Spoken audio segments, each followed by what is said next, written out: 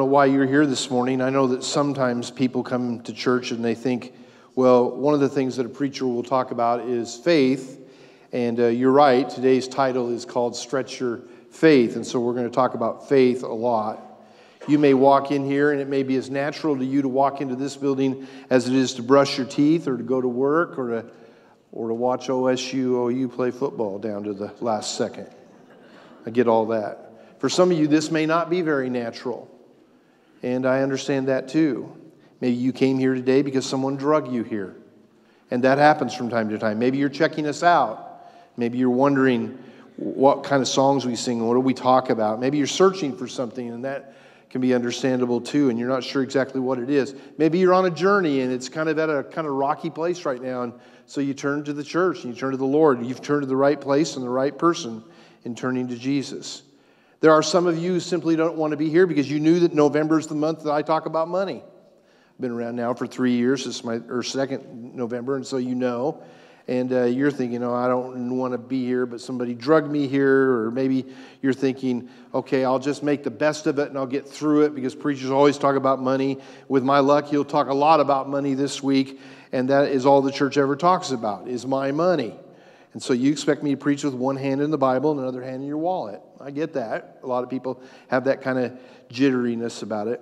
But once you get to know me very well, one of the things that you'll know and understand is I can rarely do two things at once, okay? So I'm going to preach what the Bible says and keep my hand out of your wallet, okay? And that's a promise. And what we're going to talk today about is faith. Hebrews chapter 11, verse 6 says, without faith, it's impossible to please God. It's impossible to please God because anyone who comes to him must believe that he exists and that he rewards those who earnestly seek him. That's what it means to have faith. And of course, that whole chapter in Hebrews chapter 11 is example after example after example of faith. And all of those journeys, like we talked about in the prayer, all of those journeys are different.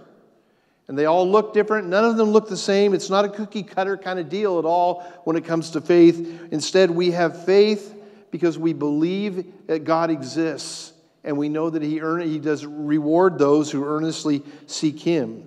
And so that verse presupposes that all of us have a decision to make about our life, and that is there really a God or isn't there?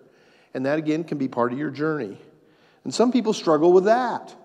Is there really a God or isn't there one? I read this story this week about a young teacher who explained to her class of children that she was an atheist. And when she did that, she asked the class if they were atheists too. And wanting to please the teacher, almost every child in the room raised their hand and said, yes, we're an atheist. And that was except for one little girl named Lucy. And little Lucy kind of sat there quietly, and she didn't go along with the crowd. And the teacher, bold enough to ask her why she didn't raise her hand. And she says, because I'm not an atheist. And the teacher said, well, then what are you? And she said, well, I'm a Christian. And the teacher then got a little put out by that answer. And so she asked Lucy why she was a Christian. And Lucy said, well, I was brought up knowing and loving Jesus. And my mom is a Christian and my dad is a Christian. So I'm a Christian. And the teacher became a little bit more angry. And she says, that's no reason. And in front of all these kids in this class, she said, what if your mom was a moron and your dad was a moron? What would you be then? And Lucy kind of paused and smiled and said, then I guess I'd be an atheist. You know what? People struggle with what they believe, don't they? And everybody's on a different place in their journey. That little girl, pretty sharp little girl in a lot of ways. I think most of us have been raised with some kind of concept of God in our homes and in our lives. But just because your homes are places where you pray for meals or watch the right TV shows or go to church once or twice a week doesn't mean that you turn out to be Christian. This is a personal journey. This is a personal encounter with God. This doesn't have anything to do with the person you're sitting next to, in front of, or behind. What you believe about God is between you and God. And it's between you and God because it's a personal relationship with Jesus. And I think sometimes we have to be reminded of that, especially as we become parts of bodies of families like this in churches. We see people come to the church and everything. We want people to know this and to know this clear and as free and as strong as they can. People do not come to the church for salvation. They come to Jesus for salvation. And that has to be reiterated to all of us all the time because we get enamored with buildings, we get enamored with locations, we get enamored with making things better and easier and warmer and everything else. When it all comes down to nothing, all of it can be stripped away. And guess what? We still have a Cherokee Hills Christian Church. It's us. It's who we are on the journey with God. In the Old Testament, God's people really had a hard time with this. They were blessed by God from the very beginning, but they seemed to ping-pong from belief to unbelief and back to belief and to unbelief. And one moment they'd say, yes, God, we love you. The next moment they would say, we don't love you. And it seemed like that much of the time the enemies of God ruled much of the day. And especially when you get into 1 Kings, and that's where we're at today in chapter 17. This is the day of Ahab. And if you know much about Ahab, you know that he was a terrible, evil king who was married to a terrible, evil queen by the name of Jezebel, okay? I've never had anybody, when I asked them at the hospital, so what did you name her, say, we named her Jezebel, okay? And I'm really glad because I think I would probably try to stop him from doing that. She was a mess. She was terrible. And Elijah was this prophet that God was using to teach people about God's blessing in their life. And so he preached in the shadow of Ahab and in the shadow of Jezebel. And even in 17:1 comes to Ahab with a word from God, which we find early there in verse 1, in which he says, as the Lord, the God of Israel, lives, whom I serve, there will be neither dew nor rain in the next few years except at my word. That's it. No dew, no rain. Now, we've had some drought and had a little bit of drought here over the past few years, but that's nothing compared to what this is here at all. This is no water from anywhere for several years. And this was the word of the Lord being spoken to the evil king. And I thought, man, that's a tough message there to give Ahab. But then it says in verse 2 that the word of the Lord came to Elijah, and he says, leave here and turn eastward and hide in the Kerith ravine east of the Jordan, and you will drink from the brook, and I have directed the ravens to supply you with food there. Now, there's a couple things I want you to see here that I don't want you to miss. It's easy to miss these things. Okay, first of all, he's leaving the presence of Ahab and going into hiding. And where's he going to go? Well, he's going to logically go where there's water, because he's got to have water. You have to have water to survive on. And so he's going to go to this brook, and God's going to provide water in this brook. But not only that, he's going to provide food through these ravens. Now, a lot of people think when they read and kind of skim by that God provided ravens for him to eat. No, because ravens were unclean animals, and Elijah could not eat them at all. But it says in verse 5, so he did what the Lord had told him, and he went to Kerith ravine east of the Jordan, stayed there. And the ravens brought him bread and meat in the morning, and bread and meat in the evening, and he drank from the brook. What was the role of the ravens? It was not to be eaten or to be barbecued. It was to bring meat and bread morning and night to Elijah and take care of him. Now, we live out north of town here, about 6-7 miles across the turnpike. And most of you know we live in a pretty small subdivision that's now almost full, and there's a school, but there's not much else around there at all, except in the last 3 months, they opened up a brand new Sonic. And it just happens to be right on the way to work and right on the way home from work. And so sometimes my car just goes in there, you know? I mean, I'll drive in there. I don't really do it very much in the morning at all. I got other places to stop at in the morning. Here I am now confessing my sins to my wife. But, you know, sometimes in the afternoon, maybe I'll go home and lay down for a while and I won't eat, and then I'll get in the car, and it's less than 0.6 of a mile. I mean, it doesn't cost much to go to Sonic. And they got these jumbo chicken things that are really, really, really good, you know. And so I'll swing in there and get them and eat them on the way to the office, and cherry limeade or something like that. I don't do it every day, okay? So don't judge me at all. It's maybe once a week or so. But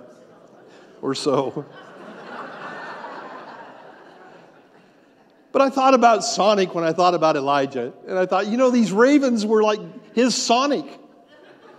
I mean, these ravens brought him food in the morning and food in the evening and brought him everything that he needed. And I thought, how cool is that? Now, it was not a 20-course meal, and there isn't anything at Sonic that is as good as where a lot of places are that you can eat here in town, but it was available, and it was enough, and it was well within the dietary laws that God had laid out for his people, just like Sonic is for dietary laws for me, right? Amen? Amen. Occasionally an ice cream or something like that. I just think it's amazing that God not only sends him to the brook, but he also sends the ravens to him with meat morning and night and provides for him and provides over and over, day after day, night after night.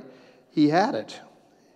Then we come to verse 7, and it says, sometime later, the brook dried up because there had been no rain in the land. And that makes sense because it was drought. And then the word of the Lord came to him and said, go at once to Zarephath in the region of Sidon and stay there. I've directed a widow there to supply you with food. Now, two things there you got to remember. Number one, go to the region of Sidon and go to the city of Zarephath, which would have been the headquarters of one woman by the name of Jezebel.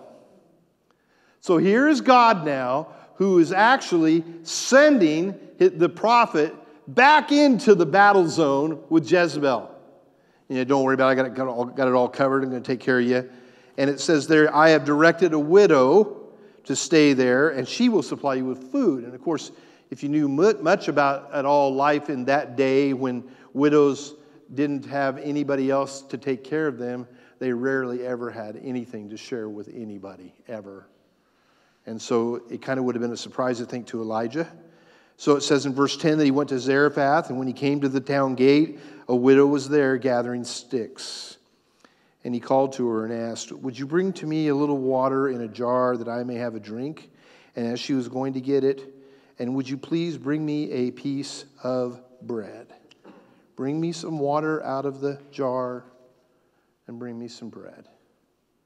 I don't know what this widow was thinking at the time that she was out there gathering sticks, except that we find out later in 1 Kings 17 that she had a little boy, and she literally was on her last leg, and she was literally going to make a meal, which would be their last meal, and then they would die.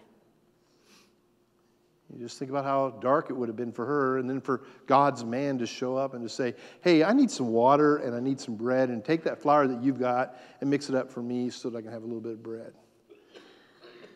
God shows up in some really amazing ways, doesn't he? And here he shows up in this woman's way and in Elijah's way or path, journey, if you want to say it that way. And he shows up in a really significant way. Surprising in a lot of ways. And I bet if I took the time and gave you each a mic and asked you to just share a time when God might have showed up in your life in some surprising way, most of us, if not all of us, would have stories. And we'd be able to say, oh yeah, I can remember when God showed up that time, or when God showed up this time. I remember when I had to have a knee replacement replaced a second time, and I thought, man, this is going to kill us financially because it happened right at the wrong time of the year, and all the things were, it was so messed up, and it had knocked me down and made me so sick, and I'd been hospitalized for several weeks and out of work and all kinds of stuff. And I thought, what am I going to do? And I remember going to my follow-up appointment about 5-6 weeks after surgery, and then walking out to the desk. And I have always tried to not be that person that tries to sneak around the desk and hope nobody sees me and I can get out the door and then they can mail me the bill. And so I just went up to the desk and I said, okay, so what am I going to owe for all this? And they pulled it all up and they said, you don't owe anything for it. Nothing. Zero.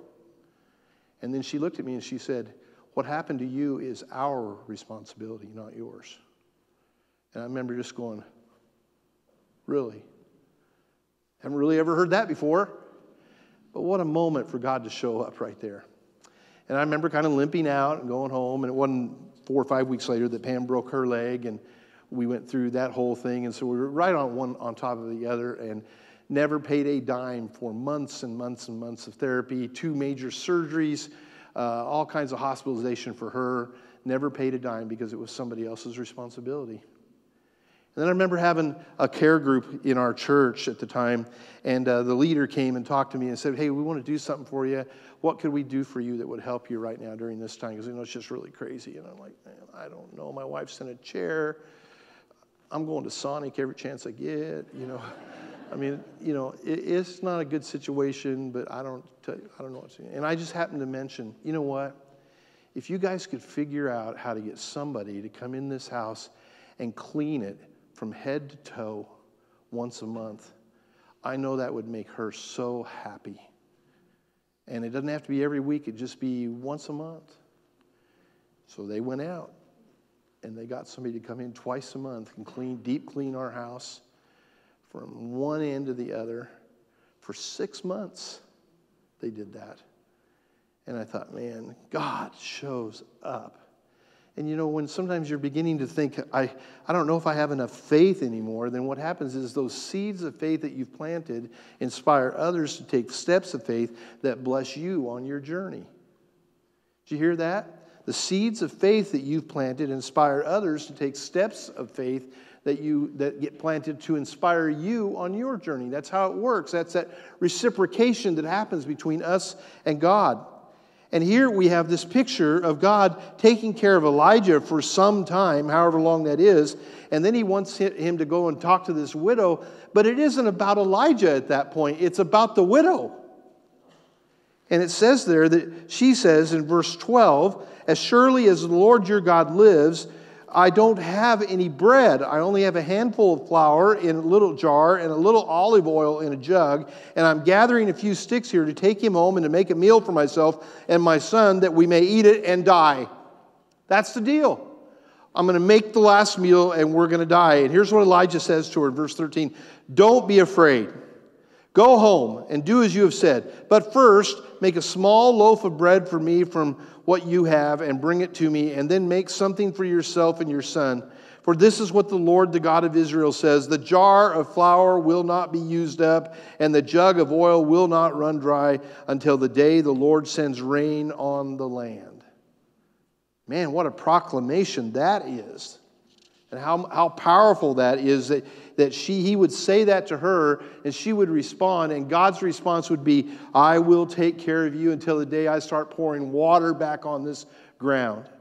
I will take care of you. You will always have enough." Elijah always had enough with the ravens. Now you'll always have enough with Elijah. You never have to worry about it at all. And what Elijah is saying here is something very significant about faith. And you can fill this in your blanks, and it's this: that faith can overcome fear, or fear can overcome faith. And that's part of the decision making that every one of us have to do on our journey. Are we going to be people of fear, or are we going to be people of faith? And I can tell you that I've lived long enough now to know what fear looks like. And I've lived long enough now to wonder, okay, where's the next meal going to come from, or where the next bill is going to get paid from, and all of these things happen in our life. And what I've understood from learning from God over and over and over is it's better to live by faith than it is to live by fear. It is. To put your faith in God. And some of you are dealing with that in your life right now. Even though the steps of faith are completely unknown, you're still taking steps of faith. You know, I think one of the most faith-filled things that we ever do in life, and yet we don't talk about it much this way, is getting married. You know, you stand on the stage and you got the preacher up there and everybody's dressed and they're beautiful and everything else. And you say, do and you cherish, love, will you promise to do this the rest of your life? "Oh, yeah, I will. I'll do that. Don't you worry." And she say it to her and she says, "Oh, I'll do it forever." Nobody really knows. Because that's all really a step of faith. It's a step of faith and a step in a journey that you're taking with somebody. But you're putting your faith in God that they will lead you into that kind of relationship. And while we're committed to her and we believe in Him, honestly, when you say "I do," you're stepping off a cliff. You really are. Now, I don't say that in marriage ceremonies because it's kind of dark, you know, a little bit. I might try the Sonic thing sometime, see if that works, but you know, the stepping off a cliff thing, I don't do that. But in premarital counseling stuff, a lot of times they'll say, you realize what you're getting yourself into? Because it's not all just like you think it looks like it is at all. "Well, I grew up in a home and my mom loved my dad and my dad loved my mom, and they never said a cross word to each other, ever yelled, fought, anything else." And what I want to say is, let me see your hearing aids. They are just really good at hiding those things from you. Because that's the way relationships are. That's the way journeys are in our life. It's how things sometimes happen. But here's what Elijah says that I think is so important to the widow. Do not let fear get in the way of your faith. Do not let fear get in the way of your faith. Step out in faith and watch God work. And I think he was thinking about that with this woman in mind. Let me ask the question, well, what good is this going to do this woman? Well, let's think about it. She makes her bread, they eat it, and they die. Or God offers her another alternative, which is make the bread, give some to Elijah, always have enough to make for yourself and your son until the drought is over. In other words, fear means that the end of things are near. You're going to die. Faith always means it's just the beginning. You got to choose between faith and fear. The woman, as we read in the text, says in verse 15, it says, she went away and did as Elijah had told her. And so there was food every day for Elijah and for the woman and her family. For the jar of flour was not used up, and the jug of oil did not run dry, in keeping with the word of the Lord spoken by Elijah. You've heard me say this 100 times. I'll say it another 100 times in the next 2 years. God keeps his promises. Amen? He always keeps his promises.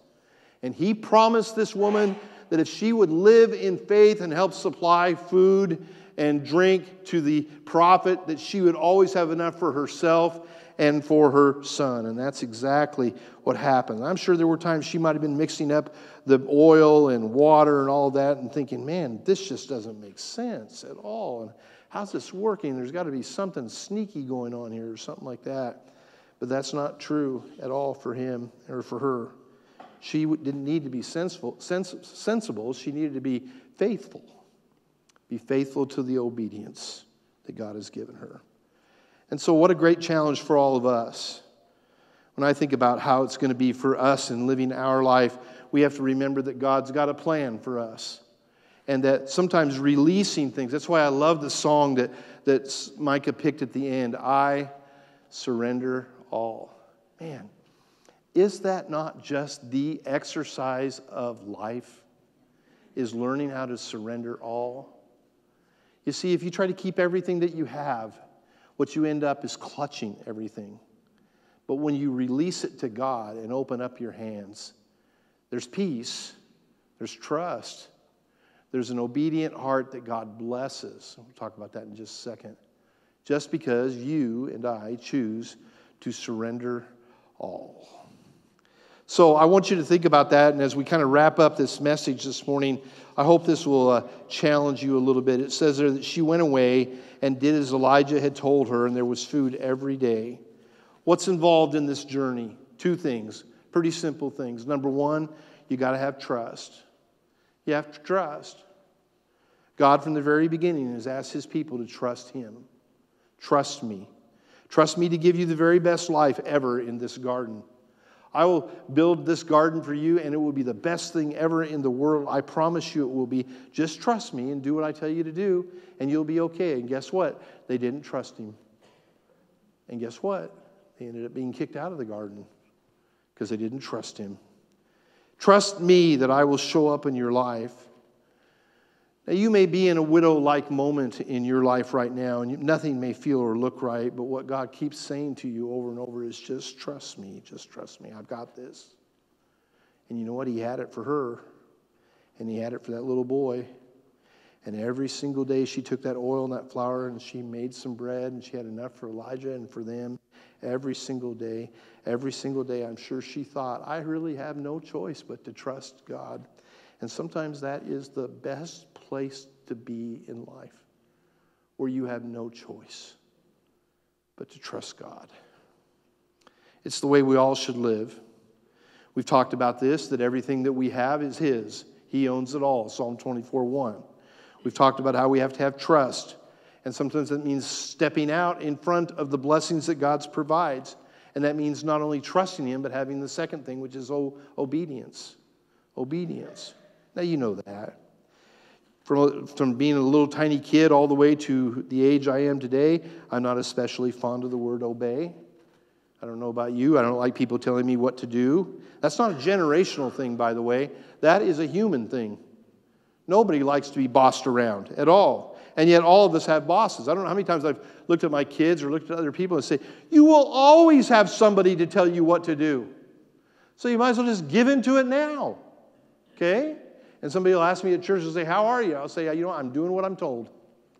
And 99.9% of the time, that's the best place to be.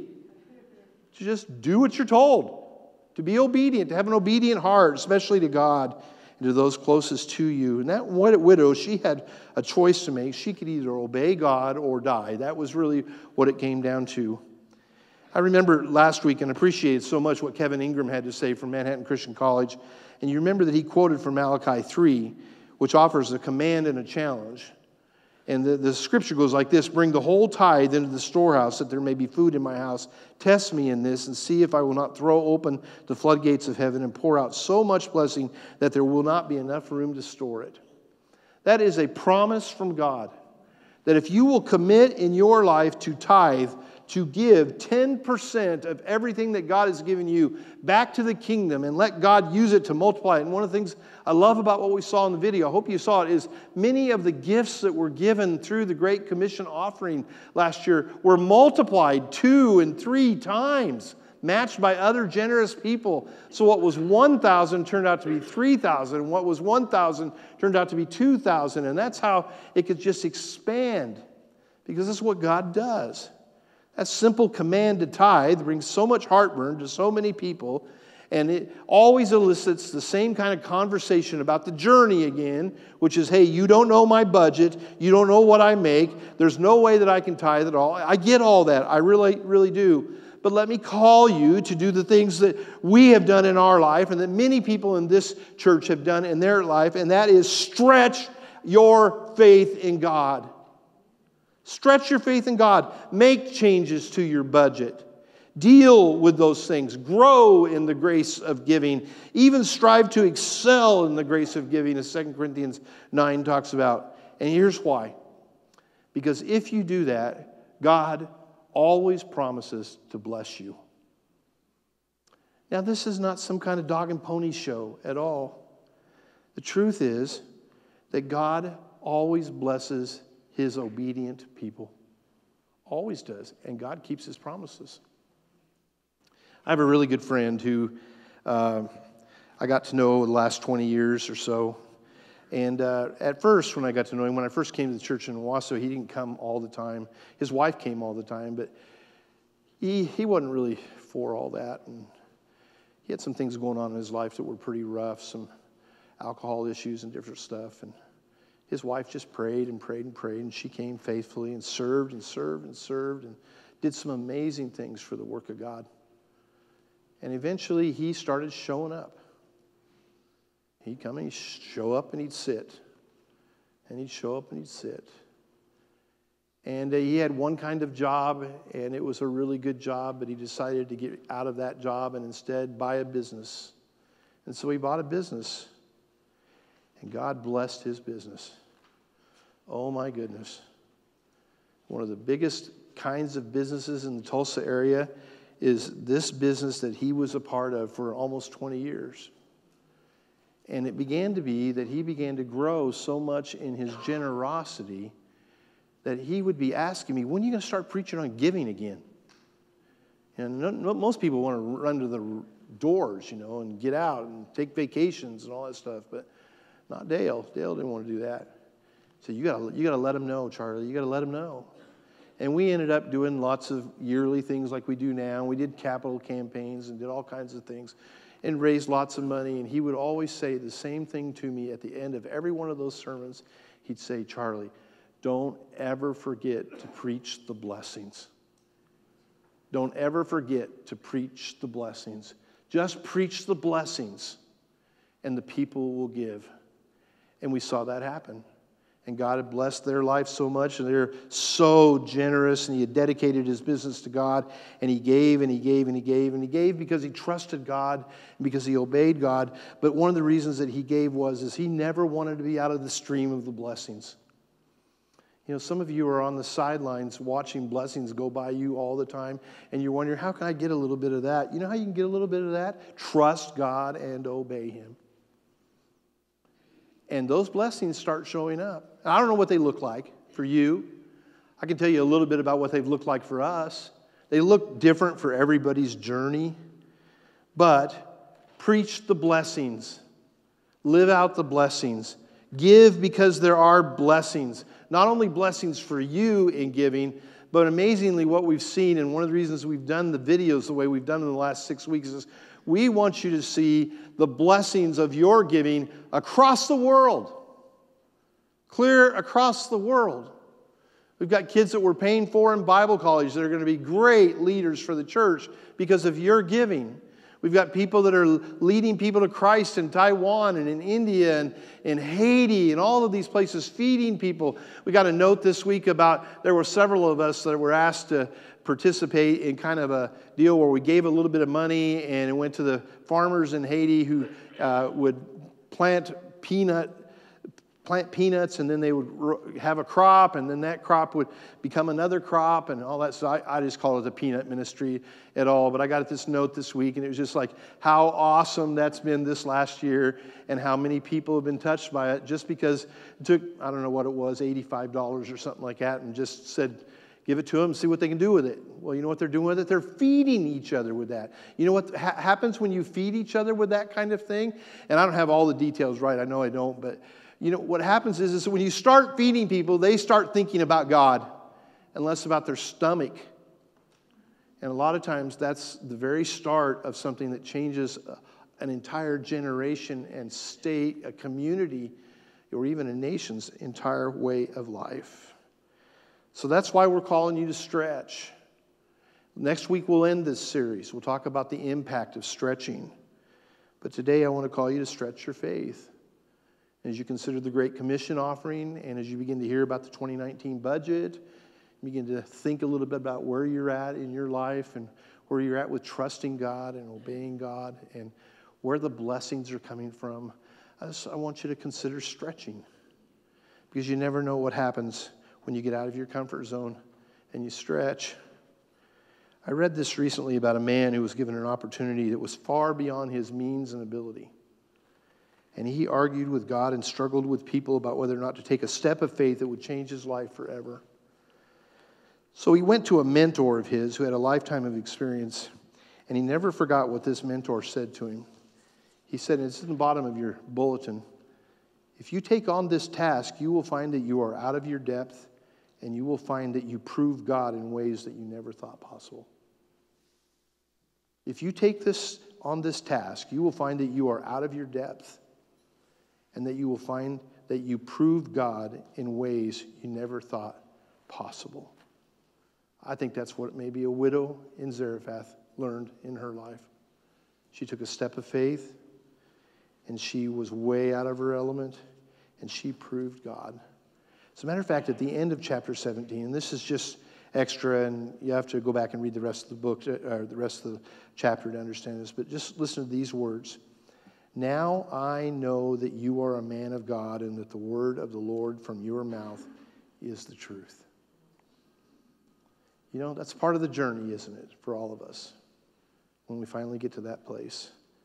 And those words for that man were the catalyst of a faith-filled step that led him into opportunities he could never imagine at all. He was challenged to take his seeds of faith and not be overcome by fear, but instead to live by faith. Just stand, please. Just bow your heads right where you're at for a moment. Lord, this battle zone in our lives and in our spirit is very real. Fear or faith. And I don't think there's anybody that's exempt from it at all. We all deal with it. Would you help us, God, as we consider these coming days and weeks? Would you help us to really ask the hard questions of our own soul? Do I live in fear or do I live in faith? And as we stretch, and as we grow, and as we excel, May it be because we live in faith to honor you.